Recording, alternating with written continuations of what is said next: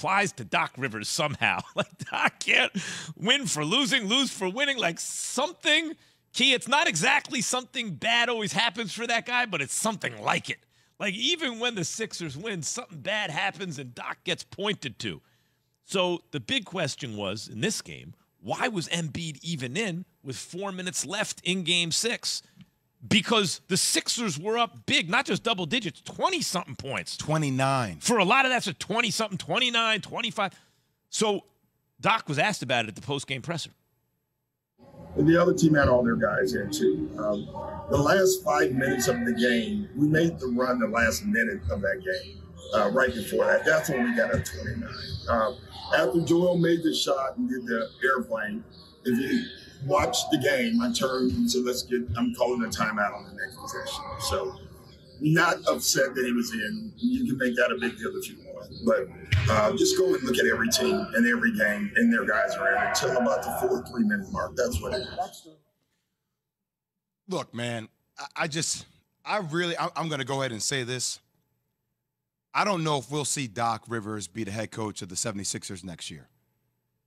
It feels like between what happened last year with the Atlanta Hawks, multiple double-digit leads, what's happened throughout this year with him answering back at multiple 3-1 leads, Toronto come back, they won the game. It was a big-time game by Joel Embiid, but there's no way in hell he should be in the game up 29 points. And look, it just works out that way. But I feel like unless they get past the Miami Heat, which I don't have them getting by the Miami Heat and getting to the Eastern Conference Finals, I don't know how he comes back. It feels like this whole thing is set up for Mike D'Antoni to come in and to coach his team. And Key, here's one other thing about it. I feel like without Joel Embiid, there's several reports he may come back Game 3, Game 4. People are starting to build this narrative about, can James Harden single-handedly keep this team in the series? And I feel like we're going to come out of this whole thing, when it's all said and done, speaking worse about James Harden, because James Harden cannot have that battery pack that he had 4 or 5 years ago when he was in Houston, single-handedly producing 40 points a game, 15 assists. It's not the same James Harden. Not against the Heat. And Miami's defense is so good. Look at what they did to Trae Young. We're about to see them do something different to James Harden. So we're going to be talking about James Harden differently than we are even now. And even now, we're not talking about him as great as we used to talk about him. Well, I think if they steal one and they could figure out how to steal one in these two, now you got an opportunity if Joel Embiid is actually coming back.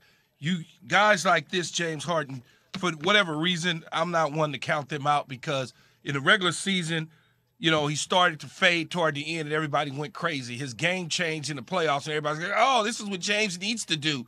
Now, all of a sudden, he can't do it. So it's kind of like, all right, you saw him.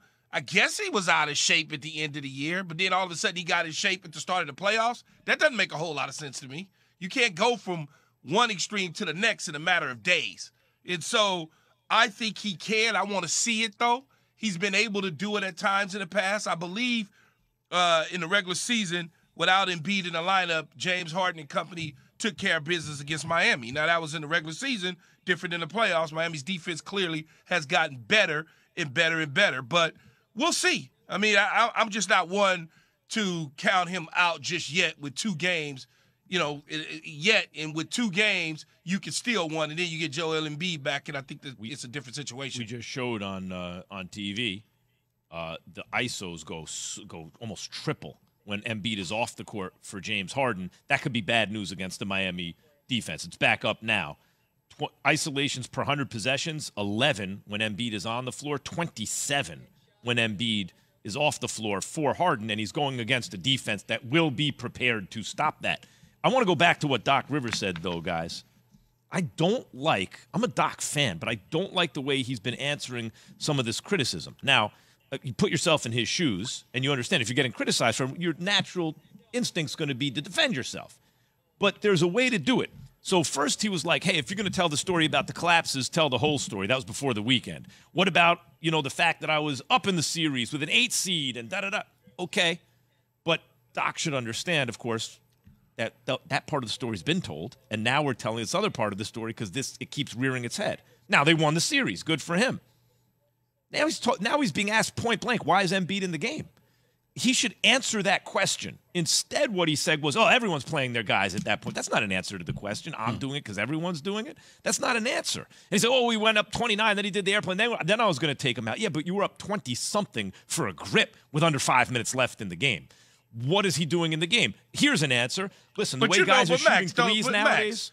Yeah. Them 20 points, man, disappear in a heartbeat in the NBA. Jay, say you know that. that. Say that. You know that. But say that, or you take him out, and if that lead dissipates to 10 or 15, then you put him back in.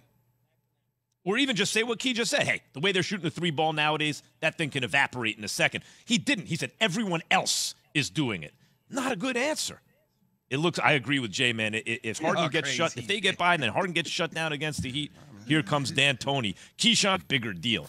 We need to somehow pump it up more because the second and third rounds especially are really interesting to me. Yeah, I'm just going back to what happened in the NBA. I mean, just Jack Harlow sitting courtside.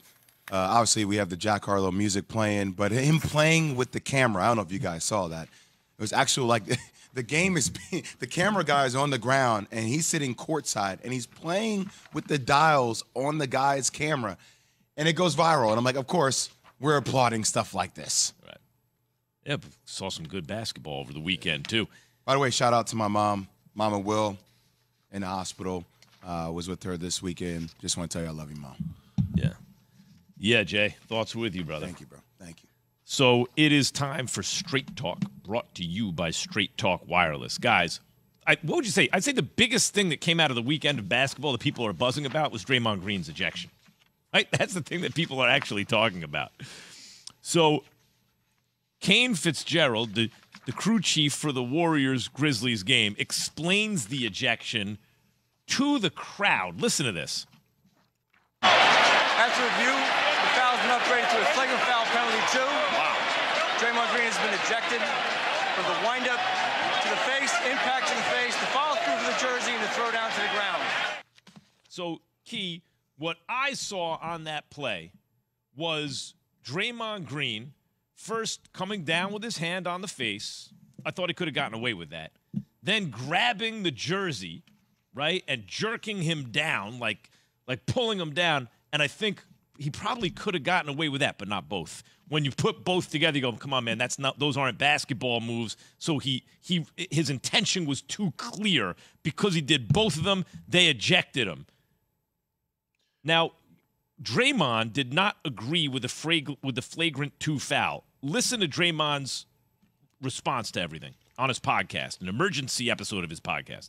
I am dumb enough to think that it would not even be a flagrant 1, that, the playoffs are a little tougher and not as soft as the regular season, and that, you can bump a little more and you get away with a little more, I think tonight was probably a reputation thing more so than a hard foul. By definition, if we go through the definition of a flagrant 2 foul, I'm not sure that play would quite be the definition of a flagrant foul. I'm not sure it would meet that criteria. I'm with Draymond. I don't think that qualifies for a flagrant 2, but in the end of the day, it's a reputation foul. Look, the dude tried to hold him up.